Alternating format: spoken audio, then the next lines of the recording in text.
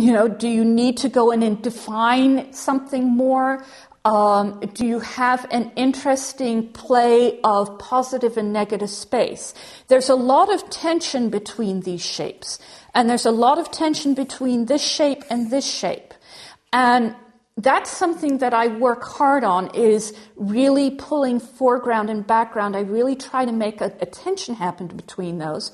But if you're doing something realistic again, like this Escher drawing, that tension isn't so obvious, because he very obviously is focusing on this image, and this part is really just a background.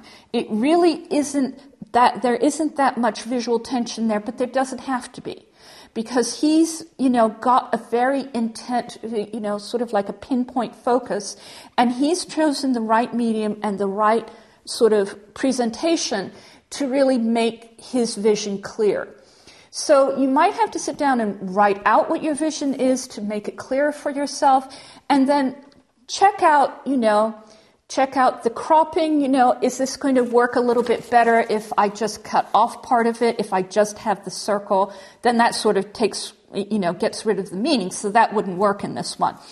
But you need to ask yourself if you have the balance right, if it needs to be more asymmetrical, and so on, and make the adjustments until you can say, because of these, I drew these lines and these lead me here, and that's where I want the eye of the viewer to be.